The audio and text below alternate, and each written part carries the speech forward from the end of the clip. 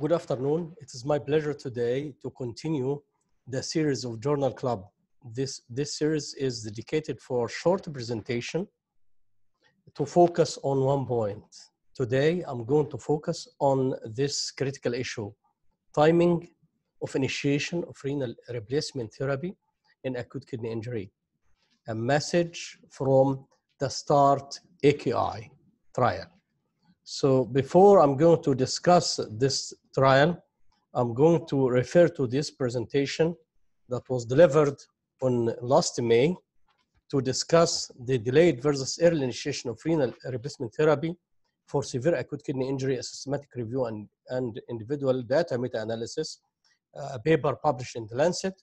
And during this presentation, I ended with the delaying renal replacement therapy initiation, but with close patient monitoring might lead to a reduced use of renal replacement therapy, thereby saving health resources. This is because the meta-analysis didn't find any beneficial effect of early start.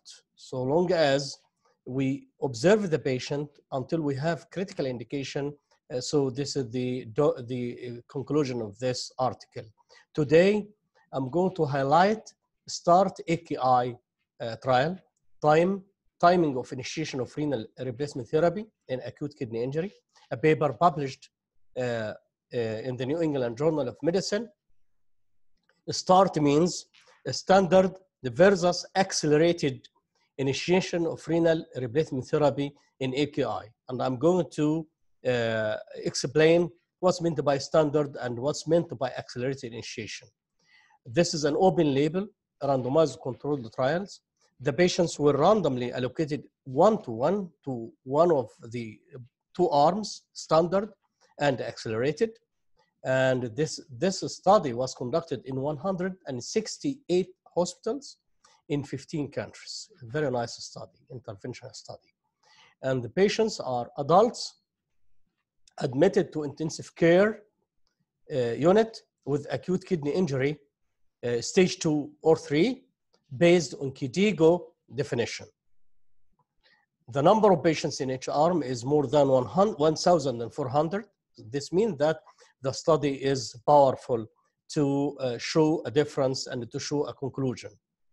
Regarding randomization, we have accelerated strategy group and we have the standard strategy group. For accelerated strategy group, clinicians were to start renal replacement therapy as soon as possible and within 12 hours after patients had met fully eligibility criteria.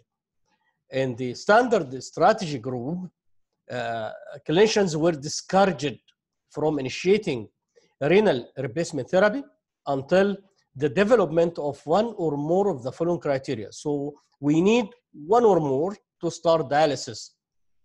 Serum potassium exceeding or equal to 6 millimole per liter, or pH equal or less than 7.2, serum bicarbonate equal or less than 12 millimole per liter, or evidence of severe respiratory failure and clinical perception of volume overload or persistent acute kidney injury for at least 72 hours after randomization. So these are the two groups criteria.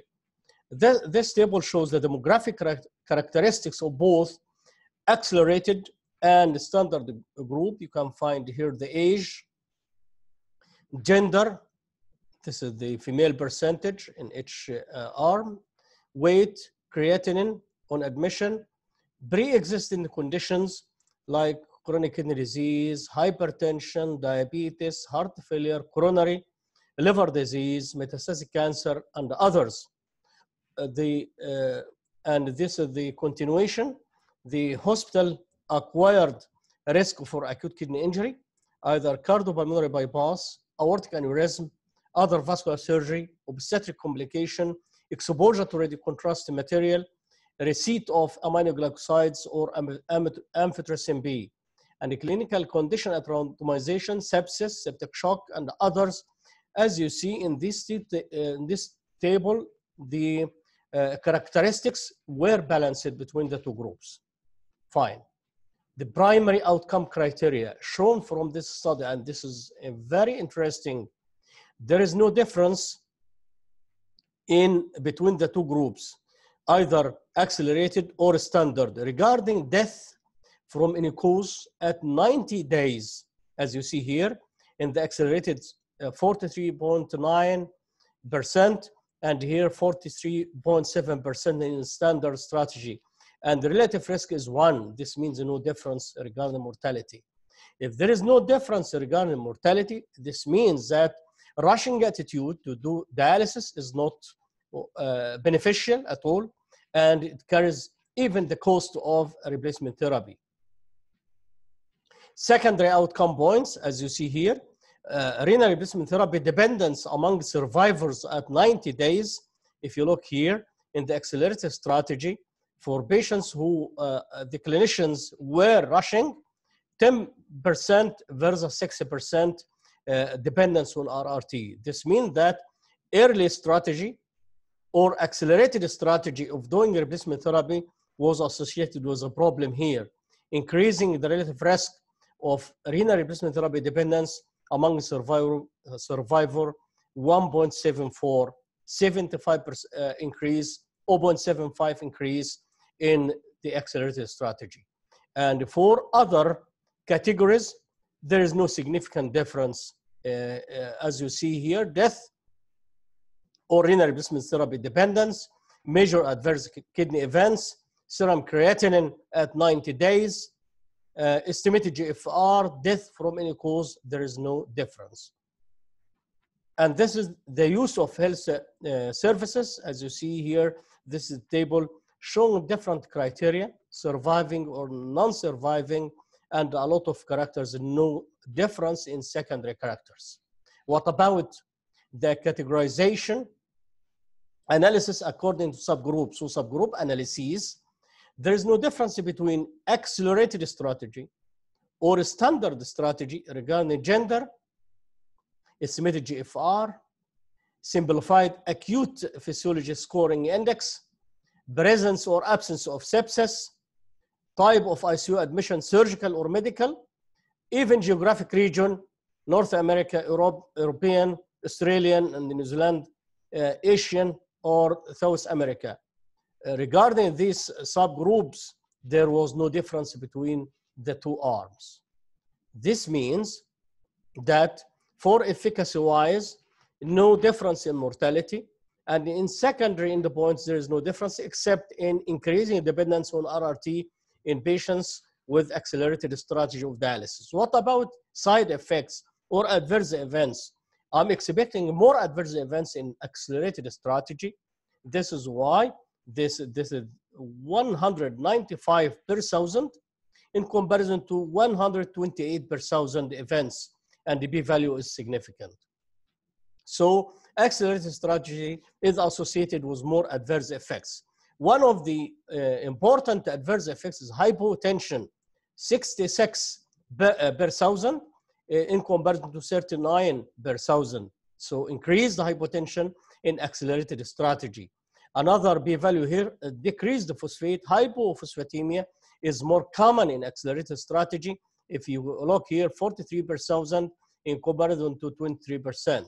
So there is no difference in primary outcome and secondary outcome, and there is increased adverse events with the accelerated strategy. This is the conclusion.